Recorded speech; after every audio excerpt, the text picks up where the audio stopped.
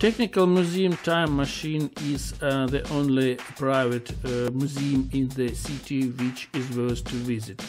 I say the only because in the Dnipro city there are a lot of another private museums, but most of them are assigned for the narrow circle of visitors. But this museum is for everyone and rather for adults than for children, because if the people were born in the end of 20th century, they will understand this playing automat.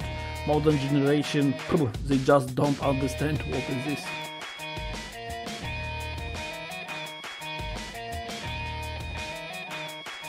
Here you can see a lot of cars which were produced in Soviet Union, but also you can find some German cars being produced in the beginning of 20th century. In some cars you can sit inside. For example, during my visit it was accessible fire machine and tractor.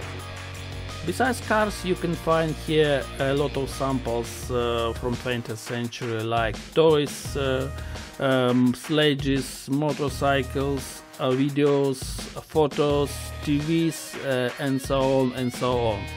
So if you will have some free time, obligatory visit this museum because you will enjoy it, believe me.